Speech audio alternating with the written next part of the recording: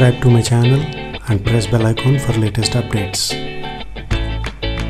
Hi, welcome to Learning Monkey. I am Vikram. In this class we will try to understand properties of XOR and XNOR gates. In our previous videos, in our previous two videos, we have clearly understood what is meant by a XOR gate and what is meant by XNOR gate.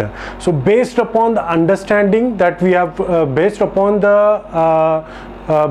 the concepts that we have explained in our previous videos, we are going to understand the properties of the XOR and XNOR gate in this class.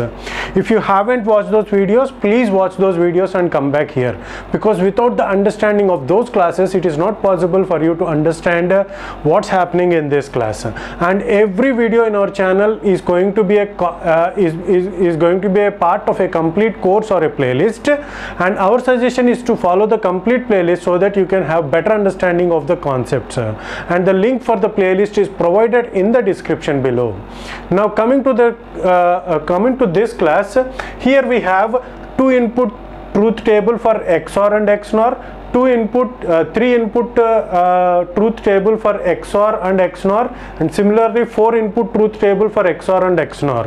So based upon the outputs, so the outputs for the XOR and the XNOR for different combinations of different inputs was already given. Now based upon the way in which the outputs are created, the outputs are generated, we will try to understand the logic behind it, the property of the XOR and XNOR gates. So what that property is, for example, if you take a 2 input XOR and XNOR gate, see here how the behavior is. Whenever there are whenever the input, the number of inputs is 2 inputs, here the XNOR is the complement of XOR. So as we have discussed, XNOR gate is a not XOR gate.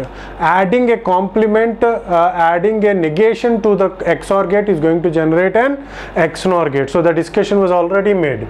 Now if you take a 2 input XOR and XNOR gate, the output of the XNOR is the complement of XOR. See here, 0 means complement 1, 1 means complement 0, 1 means the complement is 0. So 0 means the complement is going to be 1. So the output of the XNOR is complement of XOR for 2 input XOR and XNOR, 2 input combinations.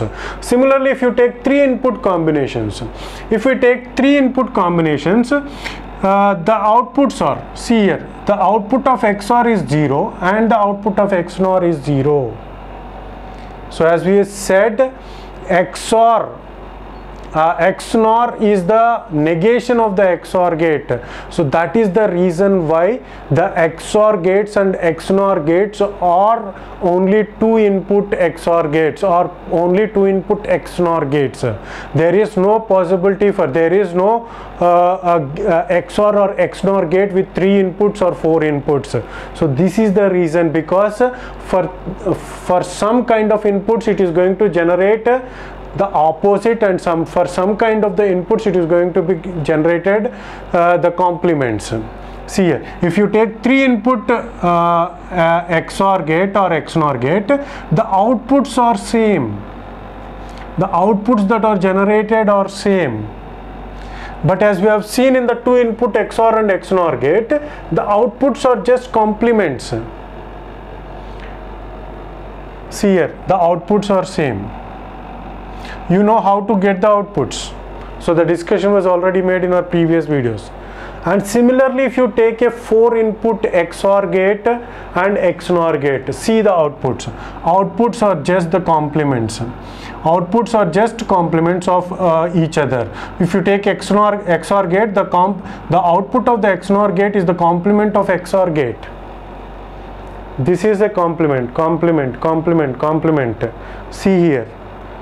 So what is the property? What is the property that we need to understand is, whenever the inputs are odd in number, the outputs generated by the XOR and XNOR are same. Here the input is odd in number.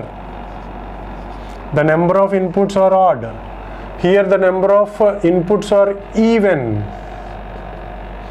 Here also the number of inputs are even in number.